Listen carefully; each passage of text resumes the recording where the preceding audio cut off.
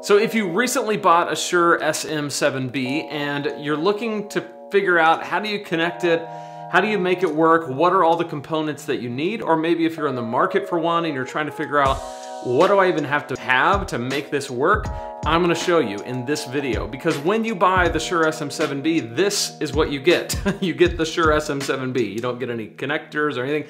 So I'm gonna show you every single thing you need, and I'm gonna let you hear it and judge for yourself if you think that my setup is good. All the links to what I'm showing you are gonna be down in the description below, so you can check them out for yourself. I love, love, love this mic, and I can't wait to show you how all of it connects together. So the first thing that you gotta consider is that the Shure SM7B requires what's called an arm, or a studio boom arm. I use the Rode PSA1. It's about $100, and it's an incredible arm. It's got a lot of capability. It holds the mic nice and steady, but it can move in any direction you want, and I mount it here to my desk very easily. When you're connecting the SM7B to your arm, you're gonna need this extender. It matches all the hardware of the SM7B, and it actually comes from Shure. This will all be linked down below. This little $8 piece, but basically it's just an extender that connects to the SM7B and then connects to your studio arm.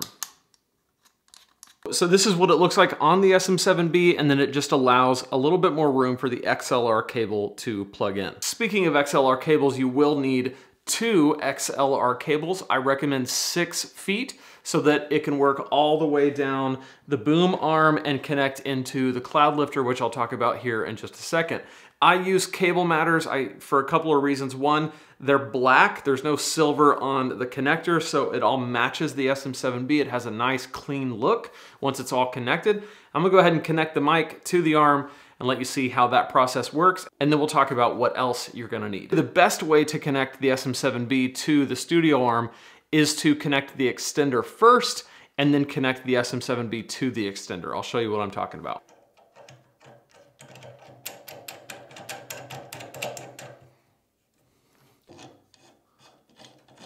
And then you can connect this without having to spin it all around. And once you get that where you want it, you can kind of position the mic how you want. And next you want to connect your XLR cable like that. So that's all connected there, and this is what it looks like on the end product. So the first XLR cable connects directly to the SM7B, runs along the track of the arm here, and it's specifically designed to hold the XLR cable in place. And then it connects to the cloud lifter. The cloud lifter is what's called a mic activator. And this gives your SM7B about 20 decibels more volume without clipping. Here's what this means. When your microphone is too high, when the volume's too high, you get clipping. That's where it gets so loud that it really can't handle it, and you start to get that kind of bzz sound that's very jarring when you're listening to it. It's too loud for what it can handle. What it does is it gives 20 dB extra, 20 decibels extra of clean gain. So you get the volume without the clipping. And this is just one of the things about this microphone. It's very quiet. And that's because it's really intended to be a studio microphone where it only picks up what's spoken directly into it. So when you use this microphone, this is why it's especially good for podcasting, you want to get right up on it and speak directly into it. And then it's going to pick up just your voice, and it's not going to pick up anything else in the room.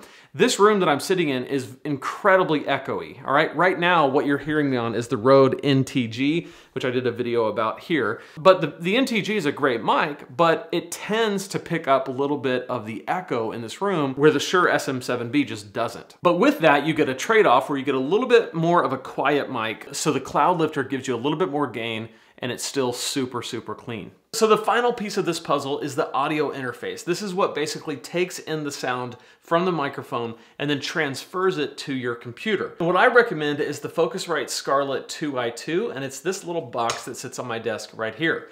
The XLR cable plugs into it from the cloud lifter. So again, we're going from the microphone to the cloud lifter, from the cloud lifter to the Focusrite Scarlett 2i2. And then there's a USB cable that connects from this Focusrite Scarlett 2i2 to your computer. And then from there, you can run it however you want through GarageBand or whatever software you're using. So with all that, I want to put it all together and let you hear what the SM7B sounds like when it's all connected.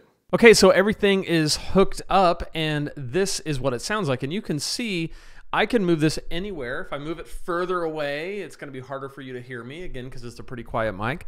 So I put it right up on me, but I can easily move it away from me.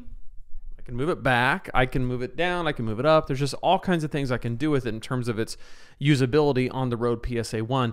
But the mic itself, you can tell, even just switching from the audio that you were hearing from the Rode NTG, which again is a great mic, but switching from that to the Shure SM7B, it's just an incredible upgrade in sound. I mean, there's just really not a mic quite like this that I have found. So if you're in the market for it, I really think that this setup is one of the cheapest ways to go, even though it's a pretty expensive mic. These components that I put together are very high quality, but they won't break the bank. And you'll have a magnificent microphone that some of the top podcasters in the world use. Definitely check out this video right here where I actually unbox each one of these components and show you exactly kind of what they look like, how they fit together. Be sure to subscribe to this channel if you haven't yet. I am so excited about helping entrepreneurs, aspiring authors spread their message and make an income doing it. So if you're into that, be sure to subscribe, give this video a like, and I'll see you in the next video.